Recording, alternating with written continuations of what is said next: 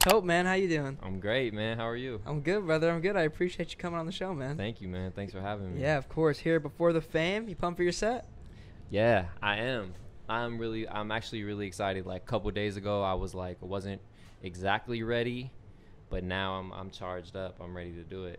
Why don't you think you were ready? You just did I different haven't mindset, or? I haven't rapped in like 3 years. Yeah, I was gonna ask you about that. So I saw I've been that. in full producer mode, like just strictly like making beats for other people. So I kind of like let the rapper part of my brain just like die. Like I had to really go back and like memorize hella of my songs and stuff like that. Yeah, I was gonna ask you because that's funny you bring that up. But it's like I talk to a lot of people who rap and produce, and it's like I would imagine it's hard to kind of balance those two worlds, right? So did you start rapping or producing first? Like, what was your first step into music? I started rapping and was just strictly rapping, didn't know how to make beats, and then like on my second album, basically I started like teaching myself how to make beats, and then from there was kind of like juggling production and rapping, but was definitely more focused on rapping and was like busy, you know what I'm saying? So I kind of made beats like out of necessity or just like when I had the time to, but I wasn't really focused as a producer until like 2018 2019, where I was like, all right, I'm gonna really like lock in as a producer, and like just started spending a lot more energy like in that field. Yeah, I talked to a lot of. It's funny. I talked to a lot of rappers who say the same thing about production. It's like I started producing out of necessity because Right. beats are expensive, man. Or you can't get them, or you can't Right. find producers. It's so much easier to just pick up that skill by yourself. Exactly. And that's exactly was the reason. Like we had an amazing producer for our first album, and then like his beats like we couldn't afford them. Yeah. And we were like, well, we're gonna make the second album, and I wanted to make stuff that sounded more like the stuff I wanted to rap on, like wanted to do more soul samples and chop stuff up and like in that vein. So it was really like it was out of necessity that it happened. It was pretty interesting. That's another thing too, because it's like as a rapper, nobody's gonna understand the exact style of production that you want better than you. Well, it's funny because every once in a while you get chemistry with someone that like it clicks, and there because you like I'll spend hours on my beats, right? And then sometimes if someone sends me a beat, like it's very rare that it does happen, but there's a few producers I have chemistry with that are like they'll send me a beat and I automatically want to rap to it. Like even now when I haven't been in my rapper mode, which is like very very rare, like sometimes it is nice to hear someone else's production, but I do feel like I have a good idea of what I want my stuff to sound like, and like also what I have an ear for other people, like, oh, I think so and so would sound good on this beat, like you know, that type of like placement, production, or whatever. I'm glad you just said that you'll spend hours on a beat, because I feel like there's this common misconception now in like the world of hip hop production. For sure. And not to say that this is necessarily a bad thing, but I think a lot of it is because of like a lot of the YouTube community that started making beats and doing the streams, and it's like busting out 10 beats in 20 minutes, like all that shit made a lot of kids with FL Studio think that they have to be making beats in like 2 minutes. But it's I think it's good to hear that you, as a successful producer, you're somebody who still sits down and spends like a long time on a beat. Yeah, it's funny. I feel like the better I got at making beats, the more time I've spent, which it almost seemed like reverse. Like, all right, I'm gonna get better. I'm gonna just be able to whip out beats like nonstop, like do 30 in a day, you know what I'm saying? But no, really, like the more I started to learn and the more like detailed my ear got, the more time I really spent making beats and like working on the little things, when before like I would have let something fly with just like minimal drums or minimal whatever. Now I'm like really spending hella time to make beat, you know what I'm saying, make my beats like thorough, and there's like a lot going on, you know? Is there like a specific part in a beat that takes more time than everything else? Like, does it take you more time to come up with the melody, or does it make the drums? Like, what is the more difficult and like most time consuming part of a beat? Yeah, that's a great question, actually. I'll move this mic down for a minute. Keep going. Yeah, for sure. Gotta let the people see me, dog. I know. I would say for me, you said the most time or that's difficult? Most time consuming. Probably melody and then drums, just because of the detail in there. Chords come really easy to me. Bass lines come really easy to me. Leads come easy. Vocal chops easy. Drums and like actually putting a melody on the beat take a little more time from me. That's interesting that you say like bass lines come easy to you. Do you come from like an instrumental background at all, or did you just start with production? Well, family, like I come from like a family of musicians. Like all my family played music. They're all musicians. Like played multiple instruments. But I've never taken a lesson, and I'm all self-taught. You know what I'm saying? YouTube and everything like that.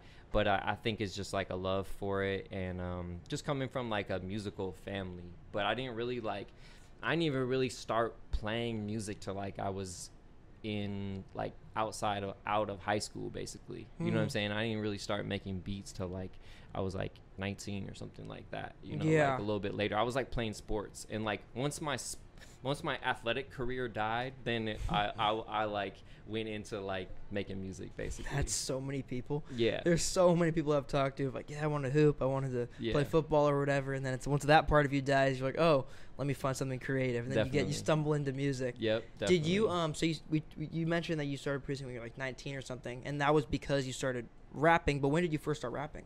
I probably like wrote a couple verses in high school, messing around or whatever, but like when I was 19, I started like performing live in Portland, like was like doing shows when I was 19 or whatever at bars and stuff like that. And then from there, it just never stopped, like until I moved, you know, like I moved in 2015. So like it's just been like nonstop. You moved from Portland to the Bay, correct? To the Bay, yeah. Okay. So kind of coming from that background, like when did rapping kind of take the backseat to your production? Because I know you mentioned that, like you said, like now you're trying to get back into rapper mode. Like when did that kind of transition come and you started focusing on production more?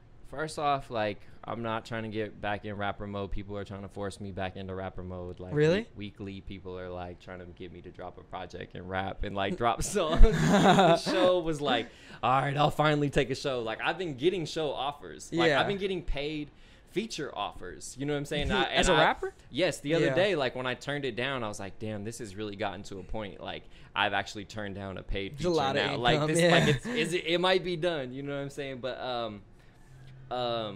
well, I'm sorry, what was the question? Oh, I was asking, when did you kind of get back into that space that you're in now where you want to start rapping again? Yeah, like I'm still trying to see if I want to, really, you know what I'm saying? This show was like part of that, like see if this sparks any sort of interest and like if I want to rap again. But honestly, like I'm having so much fun as a producer right now that I really like I'm just like not that interested in being a rapper at the moment. You know what I'm saying? Man, like I might still do some stuff here and there, but it takes a lot of energy. Of course, yeah. You know, it takes a lot of energy, and there are a lot of dope rappers, and I'm working with so many dope rappers right now that are like, you know, I love hearing what they have to say over my beats. You know, that's it's funny you say that, because I almost feel the same way about interviewing people.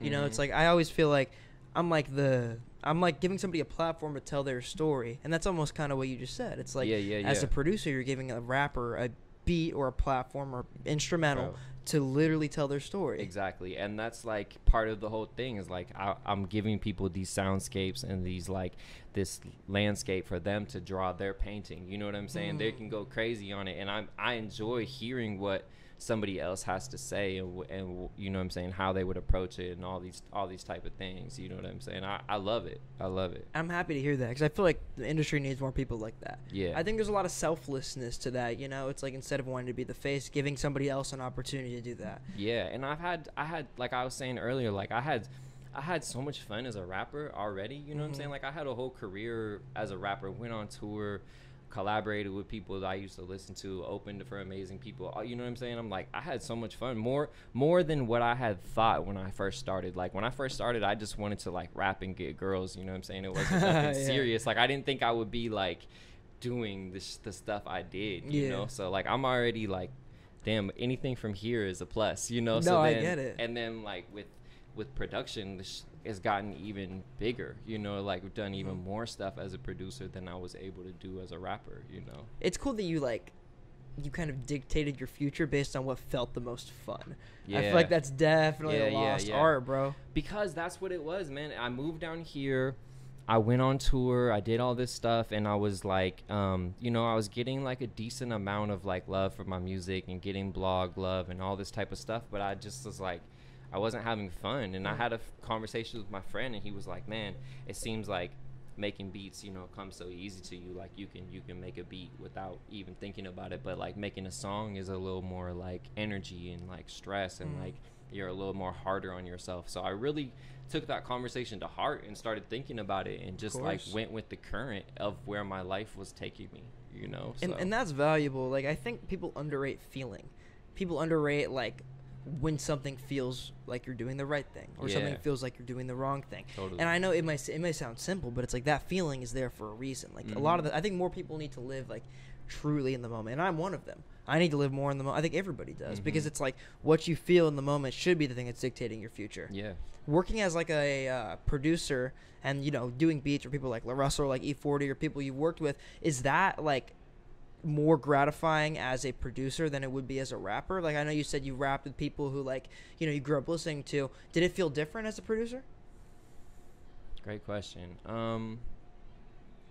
I think it did, because I feel like as of until recently, this is the first time like people are really listening now. Yeah. You know, before, when I was rapping, like I had support and I had fans and stuff like that, but now it's like, bro, I have so many people that, I mean, you know, I would never know. They're strangers, you know what I'm saying? You know, we're about to hit probably our fourth million stream this year, you know, and it's like, congrats, bro, it's awesome. Thank you. And it's just gotten big, you know, it's bigger than like the stuff I had achieved before. So it does feel amazing. Like every day I wake up and someone's posting, go get that bag. You know what I'm saying? That feels amazing. Like that's an amazing feeling. So yeah, it feels great, like where it's at right now, for sure. Do you ever struggle with, like, it's funny that you say like you're doing numbers and getting these opportunities before that you never could have imagined.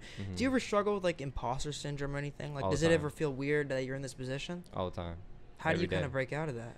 I don't know. Every day I'm still trying to figure that out. Like, even in the conversation when I was talking to Osagi, I'm like, I was telling him, like, you know, one of the challenges when I'm in the studio with good producers, and he's like yourself.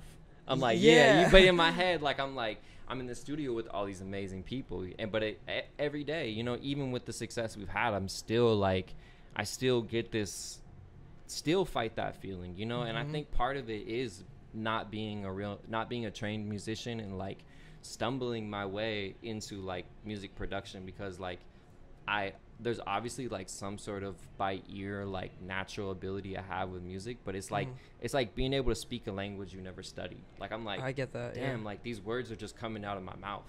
Like shit just be happening. Yeah. You know what I'm saying? Like, so I think that's part of it, where I'm like, damn, I don't even know how I did it. You know, I just made all those beats, but I can't, like, you know what I'm saying? I just got whatever worked through me, like, as a vessel, I'm created all this stuff, you know. And the crazy part too is, like, if you can't even understand how you did it, how can you understand how to deal with the results of it? Right. You know what I mean? Yeah. I'm somebody who, like, creatively, I believe in like the muses a lot. I think about like the creative muses a lot. It's like, I feel like if you give enough creatively, you will get back ideas. You will get back inspiration. It's like, and I'm not even like a deeply religious or spiritual person, but I do believe that like there is some strange like ether that we can't see in creativity that kind of does like implant these ideas into our head. Yeah. Definitely. Do you ever feel like, are there moments in time where you feel way more inspired to create than others? Like, how do you kind of deal with, like, I guess I don't even like using this word, but like the term beat block, you know, like how do you break out of those spheres or those moments in time where you're kind of having problems like making a beat? That's a great question. I try to take a step away, and like exercise is a big one. Like, literally exercise is like a big energy changer for me. And then honestly, I do watch a lot of tutorials and stuff like that. Like, when I'm kind of feeling uninspired, tutorials like kind of get me back on my grind to go make something else or whatever. But yeah, like I think exercise is huge, and just like kind of living life, you know what I'm saying? Getting outside, turning off the phone, that type of shit, and just like, man, getting some sun and just getting outside, doing stuff, and like taking care of all the stuff I need to do. Like this sounds funny, but like, if my apartment is clean and like my dishes are done and all this stuff, and like everything's like, I'm kind of OCD, so like I dusted everything's smooth. I'm like, yeah, I'm about to make some shit. You know what I'm saying? I'm gonna drop some heat.